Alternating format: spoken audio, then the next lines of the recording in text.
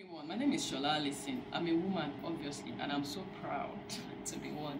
I'm a singer, I'm a songwriter, I'm a performing artist. Yes, what success means to me, simply put, success to me is when you are able to transform the hearts of people that come your way in life.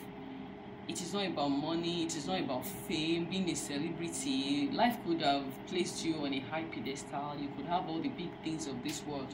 But when you are not able, if you are not able to transform the hearts of people, to me it is not success. So it's not about being big, it's not about being there, it's not about hammering, it's not about blowing, it is about influencing. When anybody comes your way, they should be able to take away something that transforms their hearts or minds, that gives them inner stamina to go on in life, that gives them hope that things will get better for them. Success for me is when I am able to shine the light of Christ in all that I do.